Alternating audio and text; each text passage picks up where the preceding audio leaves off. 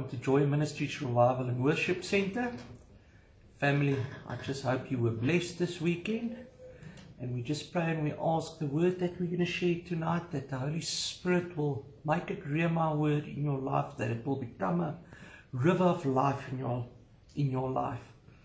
Family, let's just quickly open in prayer. And Father God, we just thank you for the opportunity that we can gather here tonight to share your word. Lord God, we just pray and we ask the Holy Spirit to minister through my mouth. And I just make it known that I'm not relying on my own human ability, but that I'm relying on the Holy Spirit to reveal the word, to fasten the word in the people's lives. We just pray that tonight in the name of Jesus. Amen. Now, family, a few messages back, we obviously touched the topic of how to change your life, and another topic we changed on how to do it, and another topic, baptism after you've given your life to God. Now tonight we just want to touch on a message, once you've given your life to God, how to stand in faith. And we're going to use the scriptures, John 14 verse 12 to 18 from the New International Version.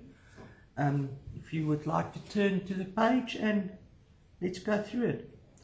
The first verse where Jesus actually says, very, very truly, I tell you, whoever believes in me will do the works I have been doing, and they will do even greater things than these, because I am going to the Father.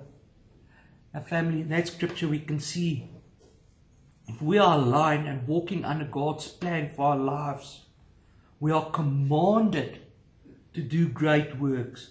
However, the activation point is we need to believe, have faith, walk a godly walk, and we will do even greater works than what Jesus did. Verse 13, and I will do whatever you ask in my name, so that the Father may be glorified in the Son. Yet Jesus says He will do whatever we ask in His name. Once again, we need to believe, have faith. And when it's for the glorification of God the Father, it will be done. We can also read Mark 11 verse 24, where it says, whatever we believe for and we pray for, it will be given to us. Verse 14, you may ask me for anything in my name, and I will do it. We can ask for anything godly. Ask it in the name of Jesus Christ, Jehovah Jireh, and it will be done. The word says that the power of life and death is on the tips of our tongues. So family, whatever we speak, whatever we ask for, and whatever we believe for, God will give it to us. Verse 15, if you love me and keep my commands. When we love God the Father, God the Son, and God the Holy Spirit, we will strive to live a godly life. We will do our utmost to do the best we can do. We will allow the Holy Spirit to have impartation in our life. We will allow the Holy Spirit to comfort us, to teach us, to direct us, to direct our thoughts, to direct our lives. Verse 16, and I will ask the Father, and He will give you another advocate to help you and be with you forever. Now family, here we can say Jesus Christ Himself says, He will ask the Father to send the Holy Spirit to be with us, to guide us, to comfort us, to lead us, to equip us. For the Holy Spirit, for miracles to take place through our lives, but by the Holy Spirit. The Spirit of truth, the world cannot accept him, because it neither sees him nor knows him. But you know him, for he lives with you and will be in you. Now, family, we can see that every day in our lives, that the worldly system do not see the Holy Spirit. They do not hear the Holy Spirit, because they've given themselves over to sin. But once you give your life to God, and once you allow the Holy Spirit in your life, you will know him. Well, firstly, you will meet him, and then you will know him. And how do you meet him? How do you know him? By firstly giving your life over to God. Secondly, your prayer life. Thirdly, your Bible study life. Verse 18, I will not leave you as orphans. I will come to you. The world do not see or hear the Holy Spirit. They are in the flesh and give themselves over to sin. In the Word of God, we can see that people will fall into sin and believe that they are on the moral high ground.